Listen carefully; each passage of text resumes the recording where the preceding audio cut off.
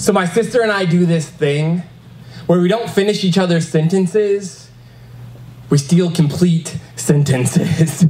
We say the same words and phrases simultaneously and then immediately look at each other and say, "Let me be my own person." And then we laugh. And the funny thing about siblings is that it can feel like being in a relationship with your reflection.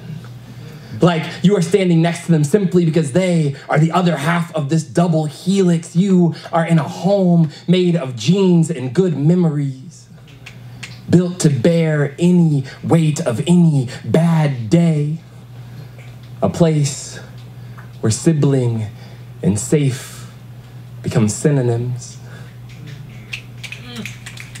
3 months ago, I watched my mother hold hands with a man as he turned into a memory.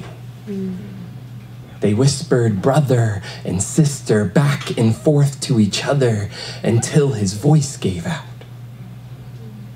until his breath gave out, until he gave out.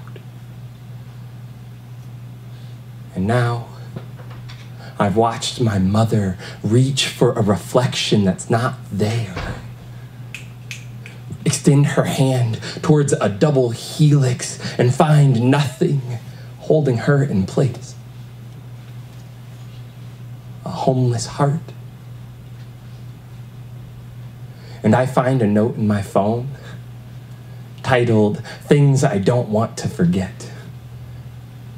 And the only thing written there is my sister's love for named humor.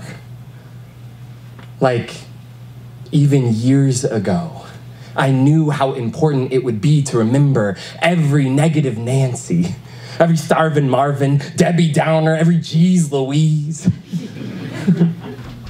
Like the biggest loss I could ever have is forgetting her laugh. How I can always find home in our humor. How I can always count on it. How it can change how I see a whole day. My mom has a hard time looking today in the eyes.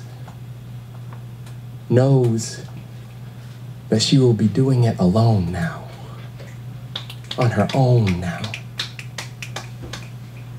And I feel my heart crawling back home, whispering, "Let me be my own person. But please, don't leave me alone."